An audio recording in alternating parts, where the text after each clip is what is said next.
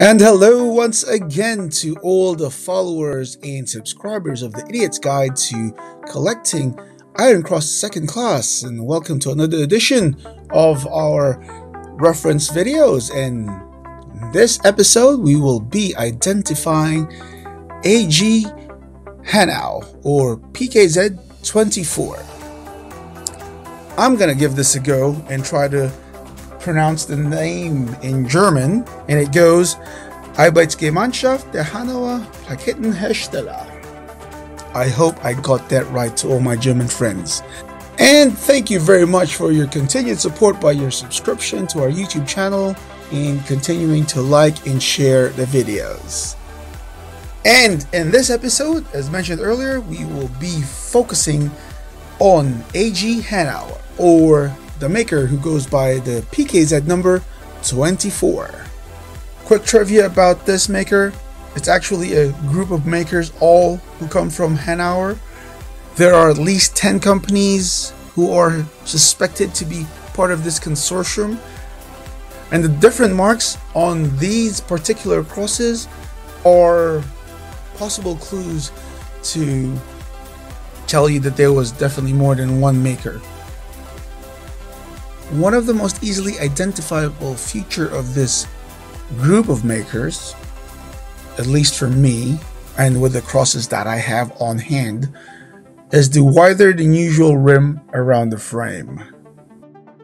As you can see in this video, on the left screen, it actually goes out the whole frame, and that's what I call the rim, just to be able to differentiate, how other people call it, the frame. So this rim that's circled there goes all around the cross, and as you can clearly see, it's not the normal width, and I'll have a comparison with the PKZ number 23 in the next couple of slides down the video.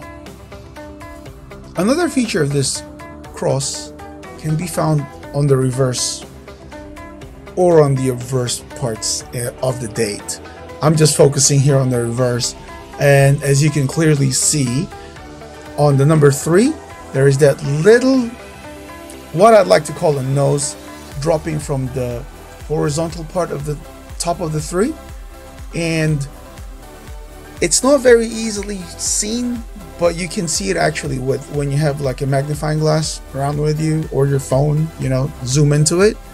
You'll see that tiny part of a nose for some, and some others it's a little bit more defined, but it's not as long as the ones that you can find on the 23.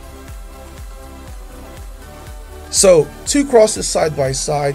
On the left is your PKZ-24, and on the other one PKZ-23, and you can clearly see the difference in the width of the rim around the beads and this part of the frame. You can clearly see that the one on the left, which is number 24, definitely wider than the one on the right, which is 23. And there you have it, guys, the obverse or front and the reverse or back of the Iron Cross Second Class by AG Hanuer. Again, these are just easily identifiable features of the cross without getting too deep into different parts and features and whatnots or variations. These are just simple basic ones that's designed to make it easy for you to remember when you come up, when you're out there looking for crosses. You can easily pull out your phone, check out this YouTube channel, and look, hang on, I think I have seen this cross somewhere before.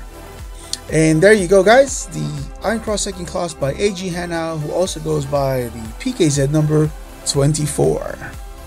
Thank you very much for spending a little bit of your time. I'm trying to keep this video short and sweet, but yeah, please continue to subscribe, like, and share. Yeah, thank you very much for your support and for sharing it to your friends. And yeah, we're all just trying to simplify this hobby as much as we can. All right, guys, this is Chris Croyd saying, spread the love, stay happy, stay safe, and I will see you in the next one. Take care. Bye.